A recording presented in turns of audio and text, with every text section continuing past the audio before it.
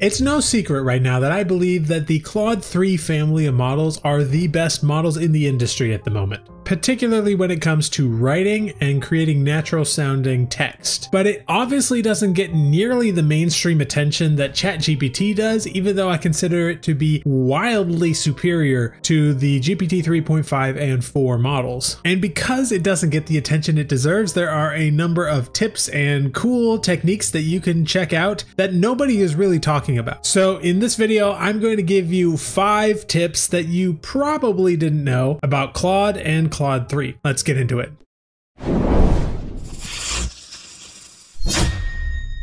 The first is that you don't have to use Claude Pro. I happen to have a subscription to Claude Pro, which is $20 a month, but there are other ways of accessing all of the Claude models. For instance, as of this recording, those in Canada are not capable of accessing Claude through Claude Pro, and there are many other countries as well in a similar situation, or you might just not want to pay Claude Pro, right? So there are a couple of alternatives for you. The first is po.com. Now this one costs the same as Claude Pro, but it gives you access to all of the different models here. As you can see, we have Claude 3 Sonnet, Claude 3 Haiku, Claude 3 Opus. It also has access to GPT-4, Gemini Pro, and a number of other models, including Mistral Large, Mistral Medium, Llama, basically anything that you would get in any of the other models. And you can actually have access to all of those things here for 20 bucks a month, which actually makes Po a really good alternative, not just to Claude Pro, but to all of the different models out there. I do find it to be slightly limited. I don't know if there's a system prompt or something going on with Po, but sometimes I'm not able to get quite the same output with Po that I can get through Claude Pro directly. But if you're only using it for ideation, brainstorming, for just playing around, doing it in Po is going to be a much better option than doing it directly in Claude Pro, in ChatGPT, or any of the other models. It's kind of a good all-in-one solution that I do recommend. I'm not affiliated with Po or anything like that. I just think that they're a great service. I personally don't have it, but that's because as an influencer in this space, I have all of the other tools, so I don't really need Po on top of that. Another way to access the Claude models is through a service called OpenRouter, openrouter.ai. And this tool works a little differently. It does allow you access to pretty much all models out there. You come here to model, scroll down, and you'll be able to find all of the Claude models here, including Claude 3, Haiku, Sonnet, and Opus. OpenRouter works a little differently in the sense that you pay as you go, so you're paying by the token rather than a flat fee every month, which depending on some people could be more or less than the 20 bucks that you use in Claude Pro or Po or any of these other services. If you're only dabbling here and there with AI and not using it aggressively, then OpenRouter might be good for you. Additionally, if you're using a tool like Novelcrafter, which as of this recording is my top recommendation for actually using AI to write books, whether that's fiction or nonfiction, then you can come into Novelcrafter and connect your OpenRouter account to Novelcrafter, at which point Novelcrafter is able to pull in the models into it as well and be used in all of the different ways that Novelcrafter can use them. So basically there are a lot of different options for you if you're not going to be using Claude Pro directly. All right, number 2,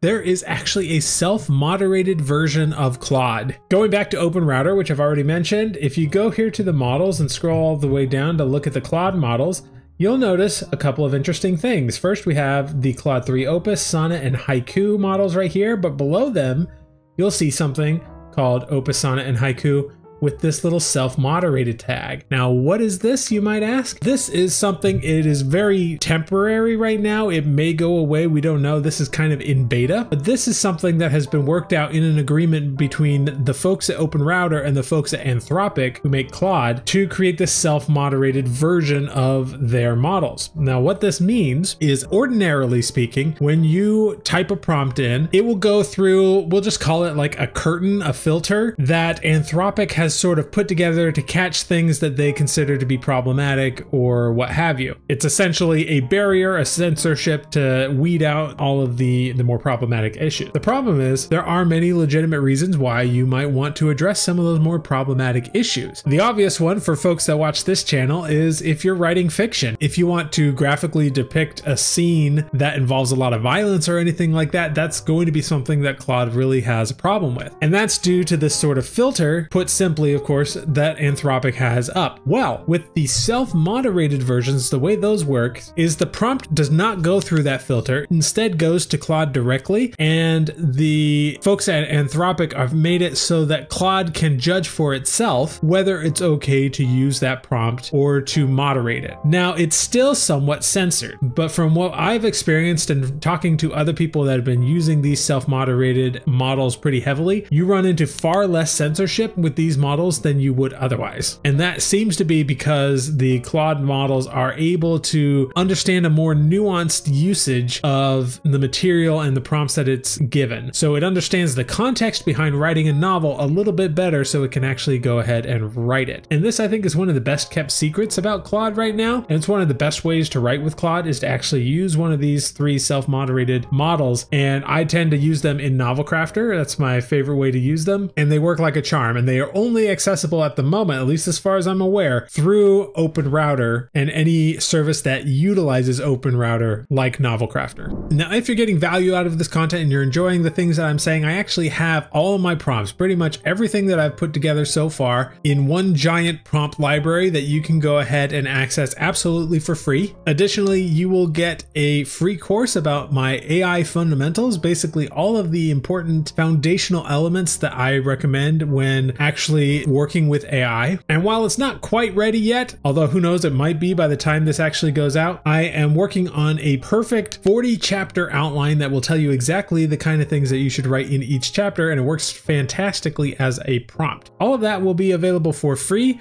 when you sign up for my email list. The link is down below. All right, speaking of prompt libraries, in number 3, we learned that Anthropic has its own prompt library that you can actually check out. It's got a whole lot of different prompts and different things that you can try out. Let's go ahead and look at some of these. For instance, we have the Time Travel Consultant. That sounds very interesting. So it gives you a sample prompt and an example output, and even shows you what the API request would be looking for. Now, you could use this inside of Claude's API, or you could just go ahead and copy this first little bit, and we'll paste it here in Claude Opus. And instead of saying, let's say I have a time machine and I travel back to the year 1900, while there I accidentally prevent the invention of the airplane by the Wright brothers, what would the potential implications of this action? So I like this. Let's go ahead and change the situation though. Let's say back to the year 500 AD.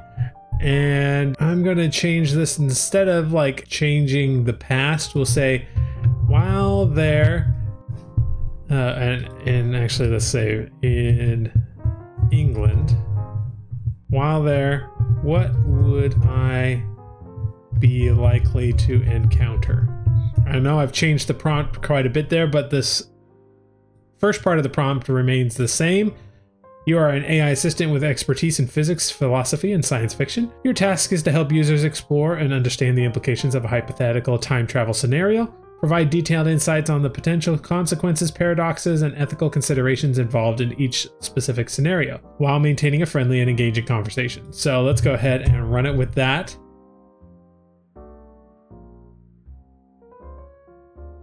It's given us a list of things here. So we have England was divided into several Anglo-Saxon kingdoms. Christianity was spreading. Social hierarchy was very important with kings, nobles, warriors, freemen, and slaves. We had daily life. Okay, most people lived in small rural communities. Homes were simple wooden structures with thatched roofs. And this can be a really great starting point if you write historical fiction or historical fantasy or anything like that. And this is just one of the many prompts that they give you examples of here in Claude's prompt library. Another good one here we could look at is Cite Your Sources, where you can basically say, you are an expert research assistant. Here's the document you will answer questions about. First, find the quotes from the document that are most relevant to answering the question, and then print them in numbered order. Quotes should be relatively short. If there are no relevant quotes, write no relevant quotes instead.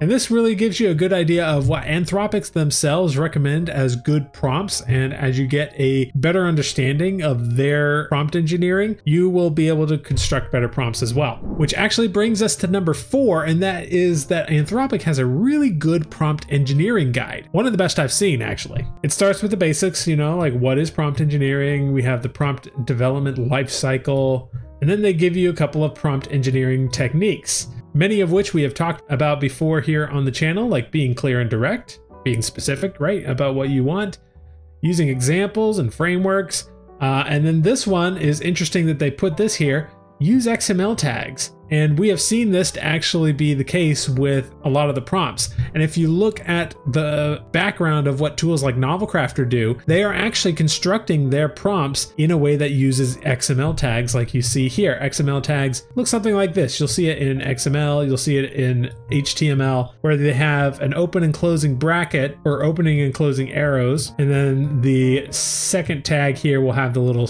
/ in front of it. And then you can change whatever you want that tag to be, and then give you a whole bunch of advice on how to use this. For instance, it says there's no canonical best set of XML tag names that Claude performs particularly well with. For example, a tag of doc works just as well as a tag of document. The only time you need very specific XML tag names is in the case of function calling. So if you're actually writing code and stuff like that. A lot of really valuable information here, and I'll probably dive deeper into some of these in a future video, but definitely go check these out. Again, links to all of this stuff will be down below. All right, now for the fifth and final tip, you can actually train the Claude models to write a little bit more like you. One of the things that we found in testing this extensively, and I say we, I mean myself and members of my community, is that Claude 3 is much more responsive to prompting than other models in the past have been. For instance, if you were trying to prompt GPT-4, you could put lots and lots of style information and even sample chapters of your work and do a little bit of something. It usually doesn't affect the quality of the output that much. In general, it's still going to have a lot of those ChatGPT-isms, the little overused words, over-the-top flowery, melodramatic prose. And while some of the Claude models, particularly Claude Opus for some reason, if you don't use any sort of stylistic prompting, it can actually revert to a little bit of that over-the-topness from what we've seen so far, to the point where I've had a few people come to me and say it's actually gotten worse. But that is actually not the case. So far from all of our testing, we have found that if you include things like a sample chapter, the resulting output is a lot more like the actual style of your writing than what you could get out of ChatGPT, for instance. It's also much more responsive to actual style prompting and actually staying with the styles that you give it. So for instance, if you wanted to do this in Novelcrafter, this is what it would look like. First, you would want to make sure that you come here to this snippet section and create a snippet. You can call it whatever you want. I just call it simply sample, and I placed an entire chapter of my novel here inside of this snippet. The next thing you want to do is go here to prompts, and I just went here to general purpose, and then you clone this general purpose prompt. Once you're inside of the cloned version of the general purpose prompt, come here to instructions, and you can actually read the prompt as it is generated inside of Novelcrafter. And what you'll want to do is add a line. Now you can add this pretty much anywhere, but I added it right here at the same place where you'd get the words before. In fact, actually, let's place that just before that. And I say write in a style similar to this sample chapter. And then I add in this little code snippet to make sure that it is reading that sample chapter that I placed in. And so you have an open bracket, snippets.get, then an open parenthesis, and then in quotes, you put the name of your sample chapter snippet that you created earlier, close it with both a closed parenthesis and a closed bracket. And that's how you get it to access that sample chapter inside of the prompt. Now you could also change how much context it has. So if you really want it to read a lot of the previous work, you could add maybe like 5,000 here to read the previous 5,000 words. I'm just going to leave it at 2,000 for now, but that could also help your prompt as well. And now if you come here and select your general purpose copy, in this case, you might want to rename it, and then select your Claude 3 Opus Sonnet or Haiku. I'm just going to select, well, let's go ahead and select Opus just to test this out.